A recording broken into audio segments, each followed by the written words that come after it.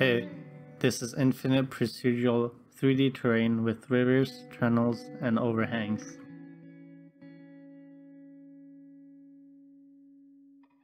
What you're seeing going on in the background is my procedural terrain generator creating these hills, mountains, lakes, rivers, and other features in real time. The terrain is also seeded. I'll go more into what this means later, but it basically means if you choose a different seed, you'll get a brand new terrain which looks totally different than any other terrain you've seen before from the same generator.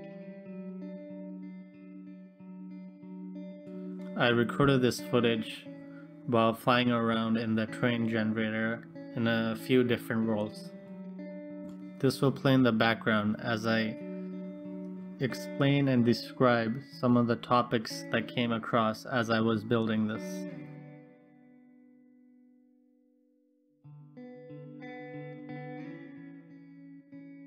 This project can be distilled into two essential parts: the data and the rendering. The data consists of the density function, which basically defines if this position in space should be filled, a solid, or not. The rendering part consists of taking that data of which parts of space are solid or not and showing it to a screen in a somewhat pleasing manner.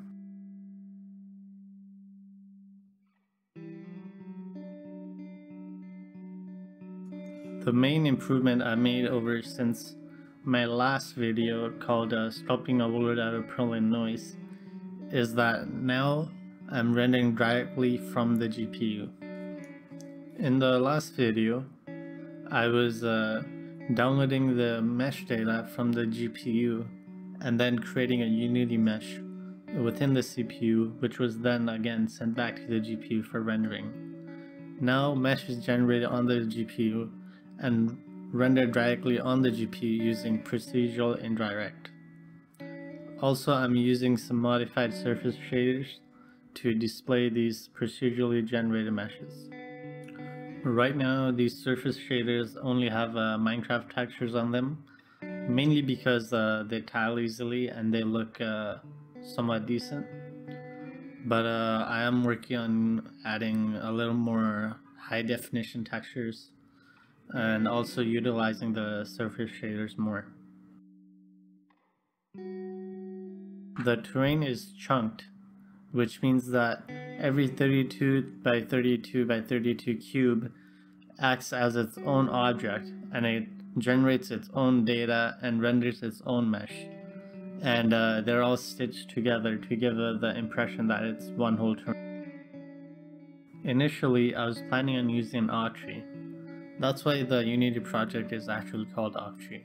But anyway, I decided against using an octree simply because it would have been more work than the method I'm using right now, which is using a hashed vectors of every chunk to check if it has moved.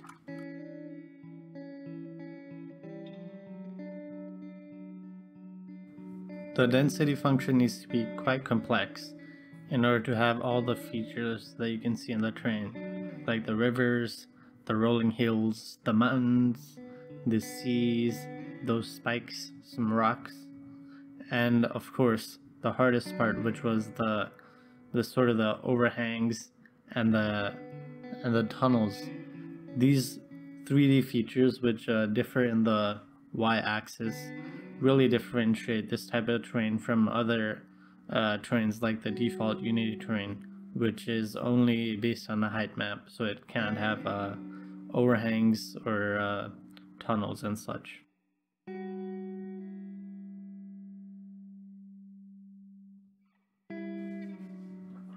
The basic principle of generating terrain out of noise is to layer up different scales and different strengths of noises together so that they interact with each other in a positive way. My last video, Sculpting a World Out of Perlin Noise, goes into depth and shows me while I'm creating some new terrain in real time.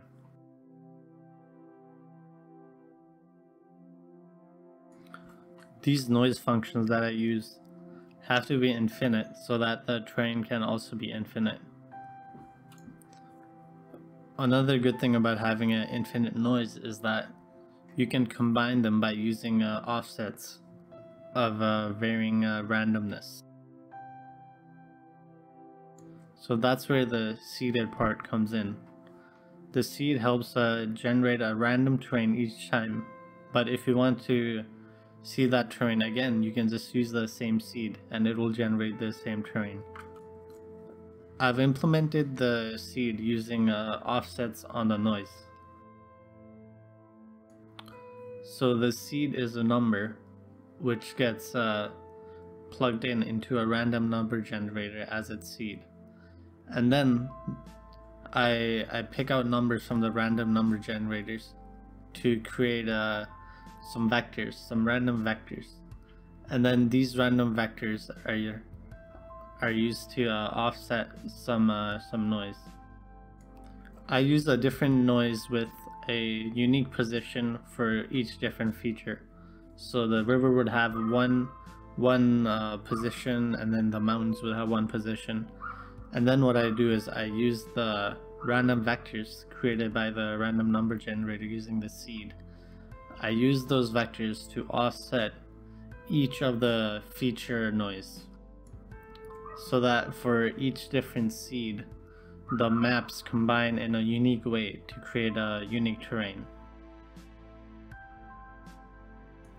One big revelation I had since the last Sculpting Perlin video is the use of ridged noise. Ridged noise has the advantage of a Perlin noise in that it better mimics the real world sort of these features of rivers and mountains, which are smooth at the bottom but sort of peak out. Using peak noise and a threshold, I'm able to create rivers of different sort of widths. The width is controlled by the threshold.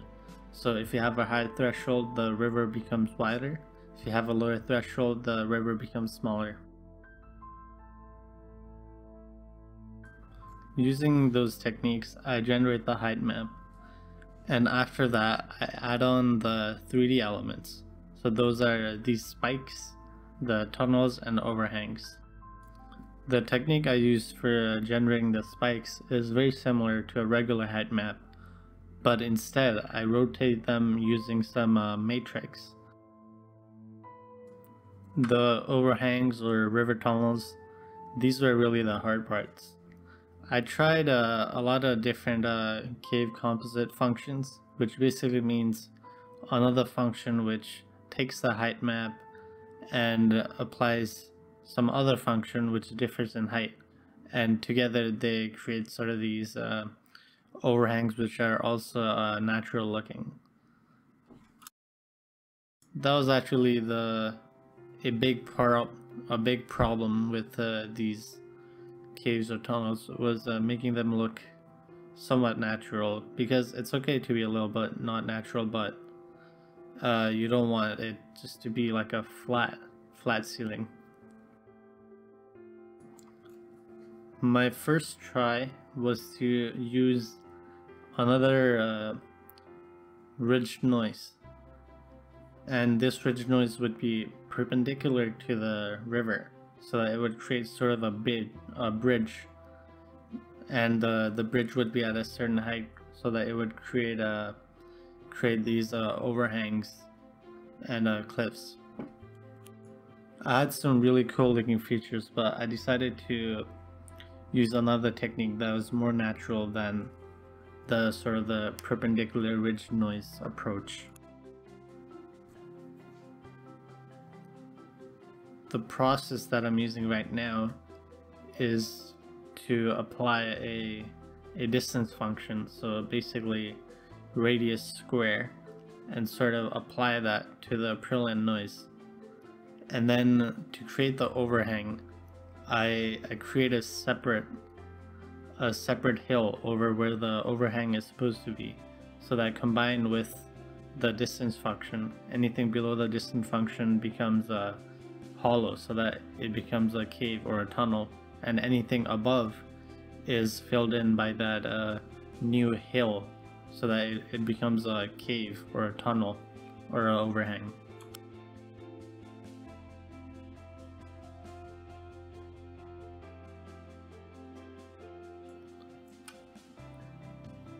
Recently, I've been working on, let's say, applying some more realistic materials. So this means adding more high definition textures, putting in the ability to do normal or bump maps or height maps and such. One problem that I was having was that since there are no UVs, it's hard to use a normal map because Unity requires tangents in order to do bump maps. The way I got around that was creating sort of fake tangents that mimic how the UV is done, which is basically a triplanar texturing.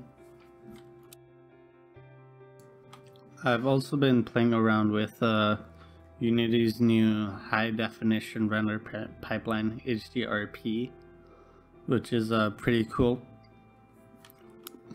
I had this idea about doing some fog with fireflies. I thought that would look cool, so I'm looking if it would be possible to do this procedural mesh terrain in HDRP Unity.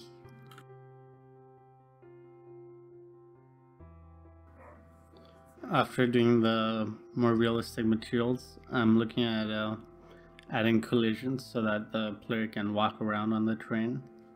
And after that, I've already done a video on doing sort of the editing, terrain editing, so changing the environment. But I'd like to apply that to this project as well, sort of on a whole terrain.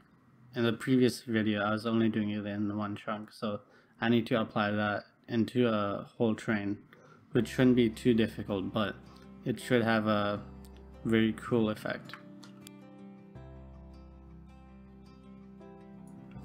And after that, adding sort of trees or grass, trees and grass, other foliage, that would be, I think that would be the plan. And then after that, I think it'd be ready to make some pretty cool games. Add some wildlife, animal, sort of that kind of stuff. But that's it for me for this video. I hope you enjoyed. I'm gonna keep playing some footage of the terrain generation in the background, so if you like to watch that, you can. But other than that, if you want to see more, I mainly post on my Twitter. Twitter is the best way to see everything that I do. YouTube is more for longer form videos. I also post on Reddit sometimes. Thanks for watching.